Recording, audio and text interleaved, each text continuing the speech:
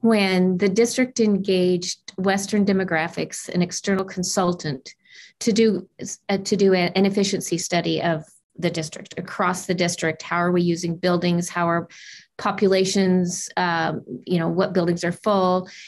So that work was done and completed. It began last spring and completed in the fall.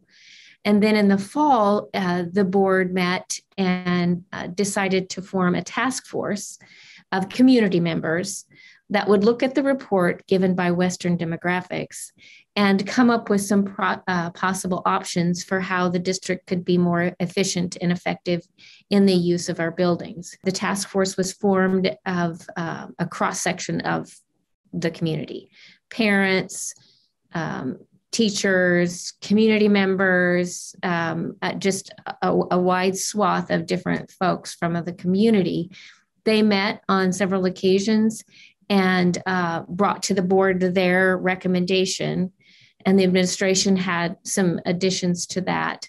The board took the efficiency report by Western Demographic, the recommendation by the task force, the community survey results, and then other information that came in through email and to the district office. They took all of that information at their work session and worked through that. We want to provide as many opportunities as possible in as many avenues as possible to include as many people as possible.